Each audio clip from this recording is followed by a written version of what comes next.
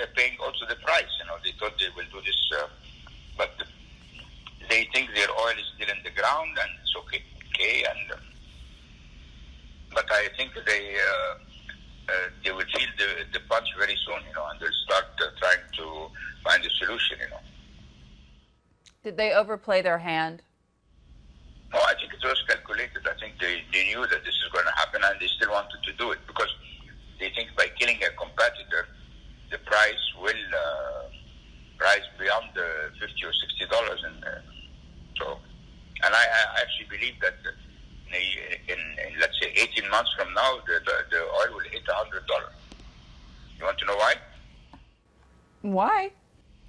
Because now that the shale industry will vanish for at least 1 year and 2 years, and the startup is going to be difficult because banks are going to be very reluctant to finance them back because they know that they're very vulnerable because the cost structure is different than normal oil, the traditional oil. And now even traditional oil, many of the U.S.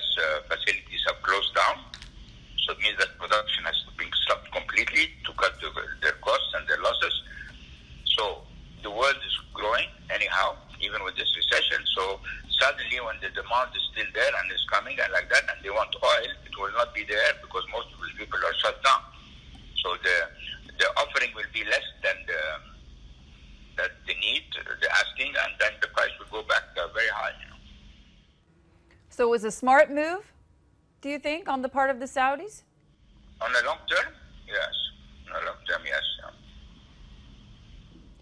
Would you put money there? Because in the past you've said no. Money where? In the kingdom. No, I'm very happy investing more in my country now. My country now has a lot of promising opportunities, and the country now has changed. The bureaucracy has come completely down. I'm quite welcomed in my country. People like me and help me. But what about in Saudi Arabia? Would you put money in Saudi Arabia? No, as I said, it's nothing against Saudi Arabia. I'm just prefer to put my money in my country.